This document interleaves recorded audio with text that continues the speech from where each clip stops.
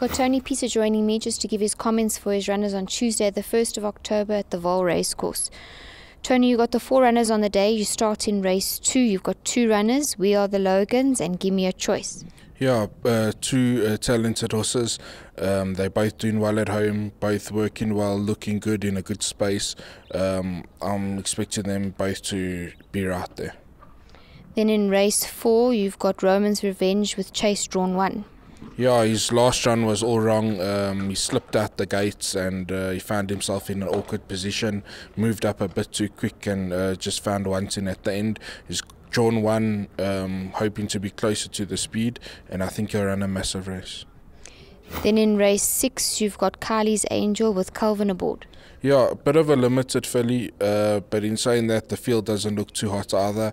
Her 2 maiden runs weren't bad, and she should be right there. Thank you so much for your time. Thanks.